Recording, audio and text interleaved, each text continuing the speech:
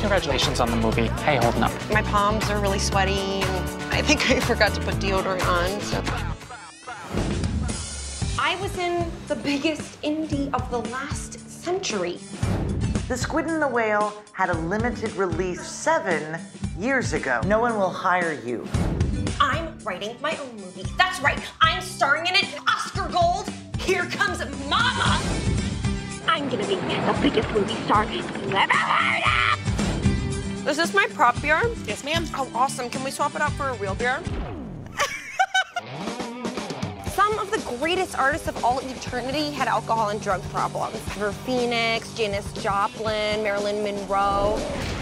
But they all died. That's how you get to be #1 on the Star Tracker. Starring the girl from The Squid and the Whale. Let us pitch our movie idea for you. Bang!